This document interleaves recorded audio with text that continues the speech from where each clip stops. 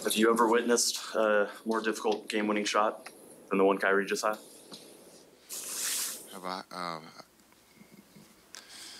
probably not, but I've seen a lot. So, but when you say the opposite hand, understanding his left hand, Kai is one of the best finishers in the league, or probably is going to go down as one of the best finishers ever.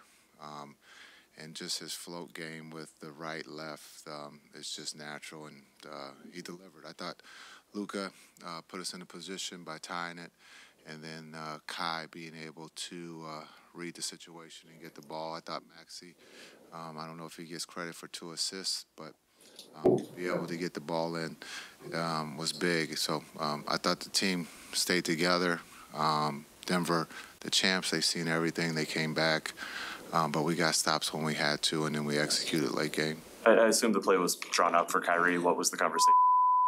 Yeah, it was actually for Maxey has 2 reads on both plays there, Luka and Kai.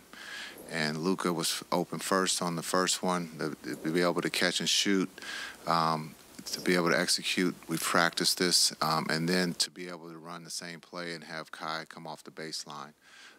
We talked about it. We ran it in Oklahoma City. And so just to be able to execute and trust one another was big this afternoon. Speaking of execution and trust, the defense, especially the defensive help, was very noticeable. Was there a different conversation? Did you notice anything different out there? Why do you think the intensity on the defensive side of the ball was so evident today?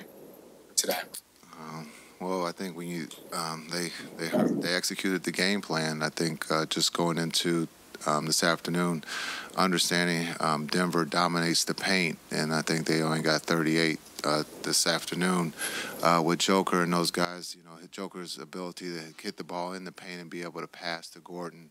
I thought Maxey, I thought PJ being able to put a 4 on Joker and have our 5 roam and protect the rim, I thought was big tonight with Gafford and D-Live. I thought those 2 did a really good job of executing the game plan, and then being able to rebound out of that. Just, you know, that's when you give a free run to Gordon or these other guys on the perimeter, it can, you know, put you in a bad situation rebounding. But I thought, again, we did a great job of rebounding the ball. D. Jones, PJ, those guys being able to come back and rebound. What did you see in rebounding on the offensive glass and the second chance points when you guys had big numbers in those categories?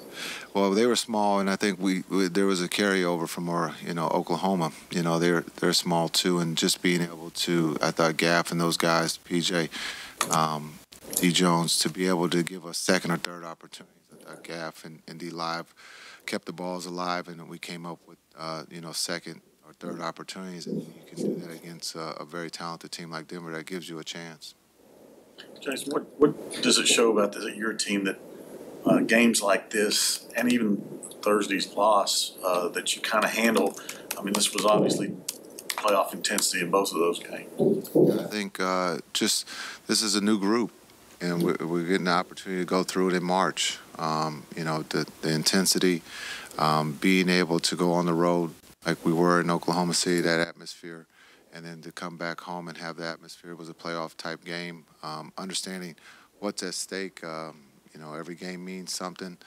We protected home. But I thought just the execution, coming together as a team at the right time, you can see that this afternoon, is the trust and chemistry is there. When Murray misses that little pull-up there, you guys get the rebound. What's your level of confidence knowing you've got a few seconds left and, 2 of the best clutch shot makers in the league? I think, I don't know where we rank in clutch, but it's probably up there.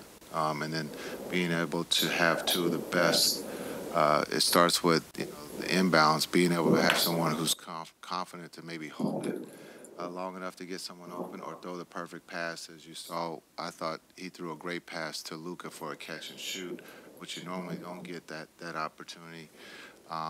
But to be able to execute late is hopefully going to help us as the journey continues in March and April. Coach, with a game like this and with an ending like that and with a team like that, do you allow yourself to feel the emotions of a win like this? That's a great question. I got to celebrate for about a minute on the court with those guys because, you know, it's fun to win. It's hard to win in this league. But as coaches, we have to turn the page quickly to get ready for our next journey, and that's to head down to San Antonio. So it was exciting to win. It starts the week off right, but we understand what we have in front of us, and we can't have any letdowns. So, yes, for a minute you get to celebrate. I wasn't going to jump into the pile. Thought about it. Knowing my luck, I would have missed and hit the floor. So I thought I'd just stand there and celebrate with those guys. But a lot of fun. It should be fun. And this time of the year, as you see in college, but also in the NBA, you can see the physicality. The playoff basketball has arrived a little early. And we're up for that challenge, and it should be fun. Thanks.